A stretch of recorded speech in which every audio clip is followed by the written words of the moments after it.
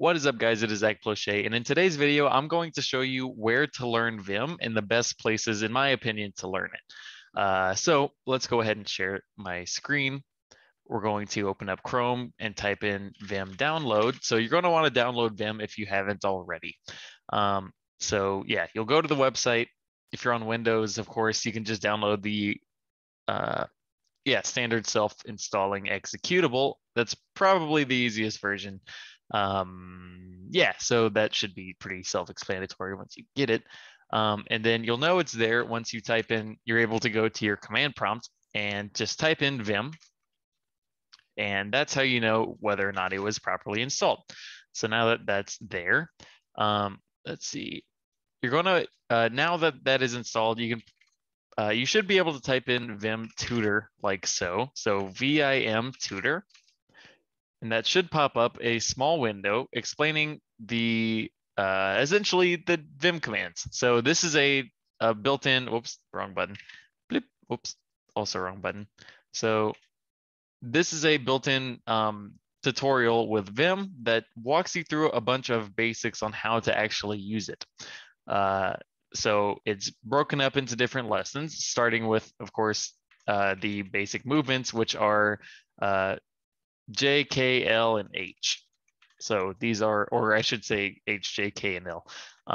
So yeah, these are probably the ones that you'll first start with, and then going through this will get you a decent way there.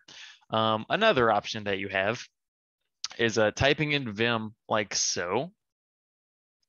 And inside of Vim, you're going to want to press colon and then type in help.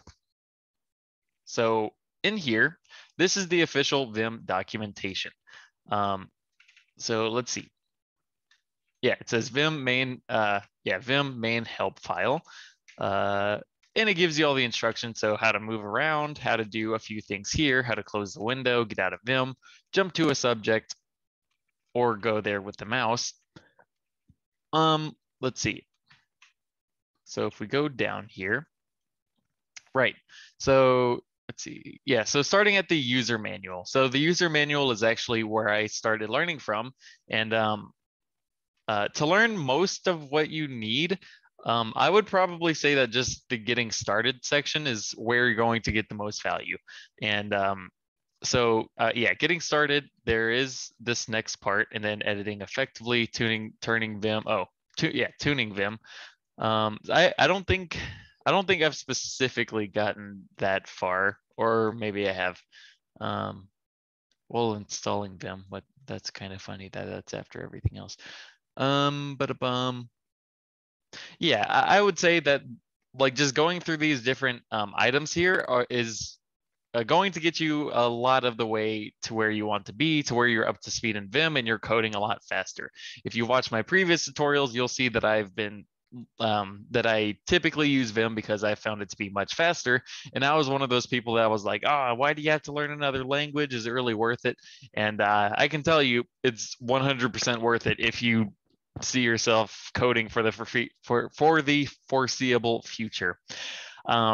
So yeah, and I've also tried, what is it? There's like a Vim video game.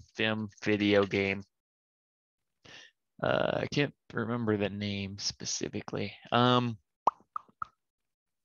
Yeah, so Vim Adventures is one. I didn't find it to be super useful because after like, it starts getting into some like, I think where the marks in Vim become like a thing, the game it kind of starts getting confusing to me. So it becomes more of a puzzle and not really, I guess, super focused on like learning how to use Vim.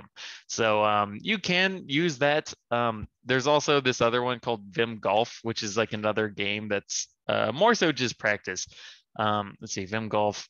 That this is apparently pretty fun. And then there's also Vim Snake. So this is just like a snake game with Vim. That I can't say it's for learning, but let's see. Yeah, it is fun to use once you're actually good with Vim. Let's see. Bloop. Yeah, so it's pretty nice once you finally get it, but that's not really for learning again. That's just for once you want to flex and you already know Vim pretty well. So yeah, those are the main two parts. So Vim Tutor and the user manual are going to be my number one most recommended places to learn Vim. So that is the video. Yeah, plain and short. Hope you enjoyed the video. Thank you for watching, and bye for now.